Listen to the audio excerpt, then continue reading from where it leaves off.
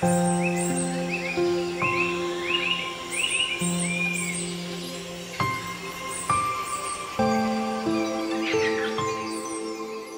sea of clouds, surging rivers, trees, and chirping birds. Chinese people have always been in awe of Mother Nature. For thousands of years, Chinese craftsmen and women have been incorporating elements of her beauty into daily life, including artwork and everyday outfits. Jing Embroidery, or Jing Xiu, is a good example.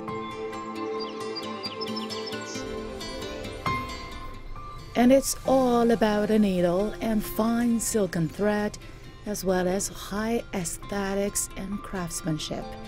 Tian Li is a fifth-generation inheritor of Jing Embroidery. The 31-year-old has been working behind this stretcher for 10 years. 你这绣的什么？这又是鸟又是花的。这个呀是一个丹凤朝阳，可以看到整幅的那个我们的刺绣的这个纹样，它其实是很大气，然后雅致，然后雍容华贵。您可以看它里面的元素非常多。Dazzling is the right word for the rich colors and vivid patterns. To me, it's more like moving nature onto a piece of silk cloth. 手工的，它是可以传递温度。我们有这样一件，就是手工的衣服也好，装饰性也好，就是可以看到我们这种非常优秀的这种民族的文化，能够提升我们自己的文化自信，就是我们国人自己的这种凝聚力。 From the Tang Dynasty to the late Qing Dynasty, imperial embroidery, the predecessor of Jing Embroidery, was mainly used on robes of emperors and nobles for over a century. Patterns like the dragon were for the exclusive use of the emperor himself. In history, if one was found to use a dragon pattern in his clothing, he would be definitely sent to his final home the next day, on conspiracy charges in modern language.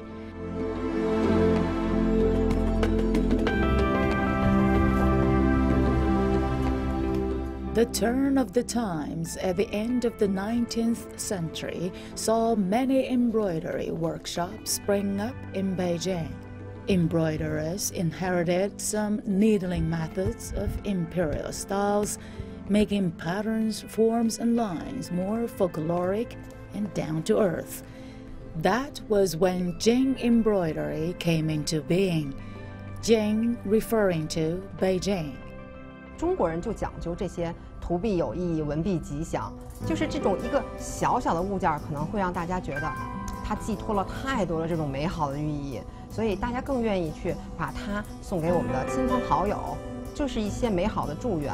那接下来我更愿意去做这种特别好玩的，然后就是有意思的，让大家会觉得能够走进我们的生活场景当中的这些精绣的物件。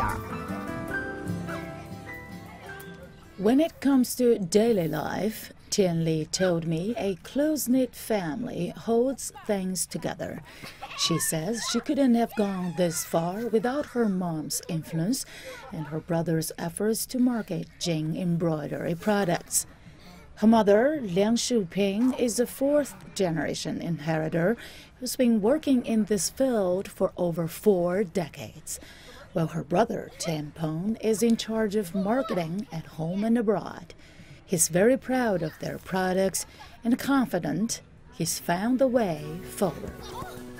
在开拓市场，在了解客户的需求的时候，发现就是我们这种传统的手工艺，他们就是对于这种图案啊、纹样啊，他们还是接受的，只不过是日常的生活怎么去结合，这个是他们特别看重的。我们还需要在不断的去开拓市场，跟市场去对接，一定是有这样的一些人群是喜欢它，并且去愿意去购买它、使用它。 What a brother and sister team! Living proof of the power of genes and family influence. I couldn't help but wonder whether Tian Li's son will take up this embroidered baton when he grows up. 其实我在想过这个问题，男孩子他会喜欢这个吗？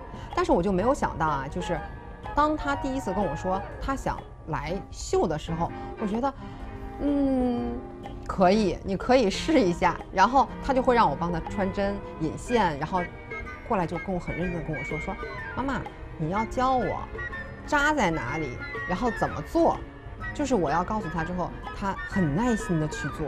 这种家族的这种脉络，有种血液里，其实就是精绣已经融入到我们的血液当中了。它不再是单单的是我们把它看成一个，工作也好，其他的爱好也好，它不是，它就是深深的刻在我们的血液里的一个事情。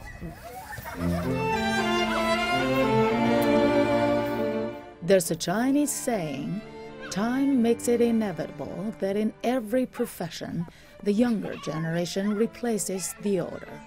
It is not necessarily an eternal truth, but for this particular family, I've already seen a pattern that continues to grow and evolve. 期间 CGTN 北京。